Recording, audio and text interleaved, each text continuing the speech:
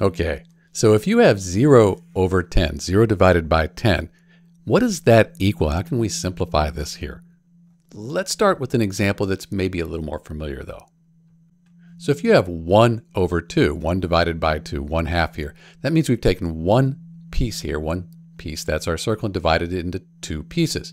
So 1 part out of 2, that's the 1/2. So that kind of makes sense. But 0 over 10, what does that mean? So we have 0 parts divided into 10 pieces. So we don't even have this. There's nothing. So nothing divided into 10 pieces, each piece is still going to be nothing. So 0 divided by 10, that equals 0. Think of it this way. Say you had no money and you divided that evenly among your 10 friends. How much money did they gain? They didn't get anything, right? 0. 0 divided by 10, that's 0.